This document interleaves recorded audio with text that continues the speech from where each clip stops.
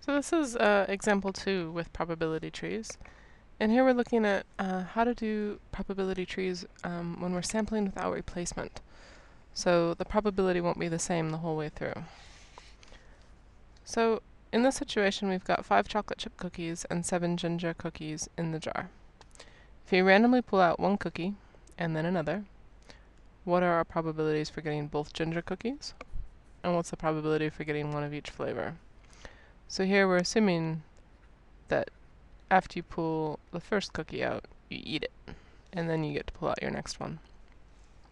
So I might want to think about my probability tree. So at the beginning, I have a choice of chocolate chip and a choice of a ginger cookie. And what is the probability of that? Well, we need to think about what the probability is here. I've got 5 chocolate chip cookies and 7 ginger cookies. So I have a total of 12. So I have 5 out of 12 chance of getting a chocolate chip as my first cookie. And then I have a 7 out of 12 chance of getting a ginger cookie for my first one. So let's assume that I get a chocolate chip on the first go around. My next possibilities are still chocolate chip or a ginger cookie. But here, I've gone on and I've eaten one. So I've eaten a chocolate chip cookie, which means I have one less chocolate chip cookie now.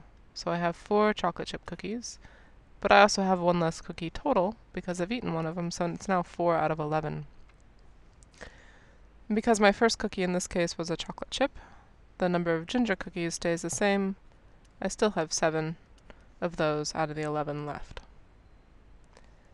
And looking at the other situation, if I eat a ginger cookie first, the probability of me getting a chocolate cookie second, well, there's still 5 of them left in there because I haven't eaten one yet. And that's 5 out of 11 because I did eat one out of the total.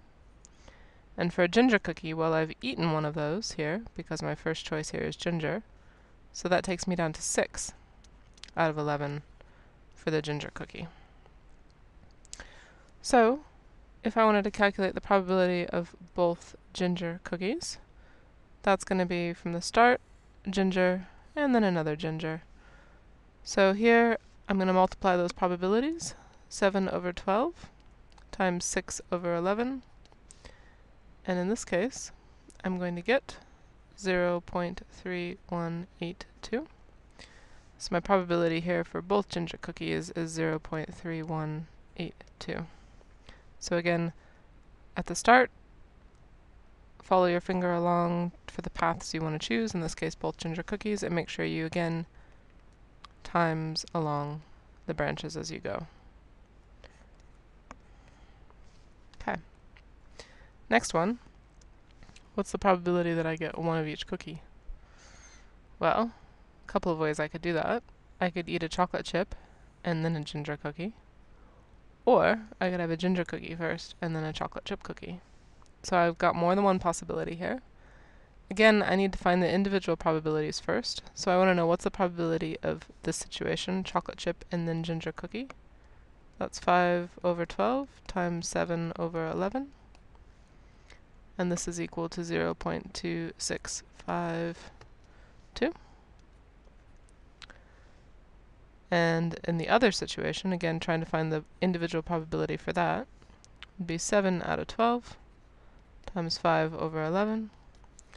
And that is also equal to 0.2652.